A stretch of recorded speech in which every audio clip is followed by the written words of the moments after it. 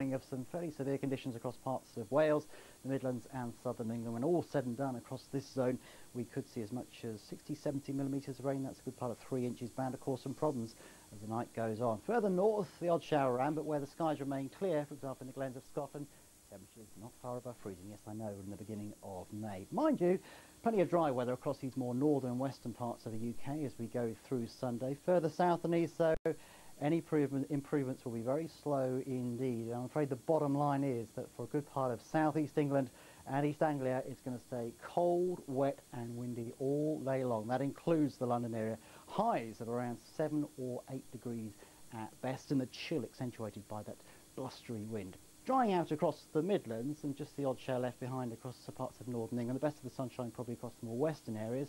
And for western Scotland too, brightening up towards the east coast though, probably staying rather grey and chilly. Northern Ireland, bar the odd shower, should be dry, 11 degrees in Belfast.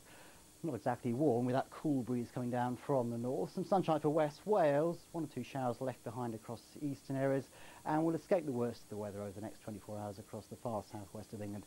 Some sunny intervals here. Holiday Monday, well, things drying out, just the odd shower, but nowhere will it be warm. That's it.